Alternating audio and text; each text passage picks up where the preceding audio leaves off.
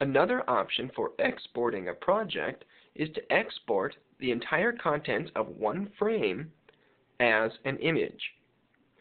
I have a frame selected, and to export this as an image, I'll go to File, down to Export, and select Export Image.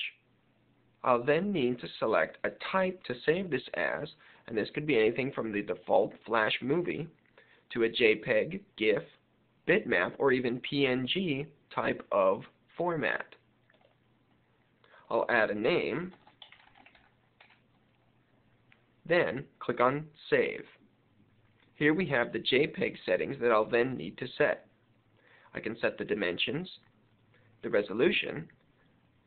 I could include either the full document or a minimum image area, and also a quality from 0 to 100. I'll slide that up to about 80. And if I like, I could check on for a progressive display. But I'll leave these settings as they are now and click OK.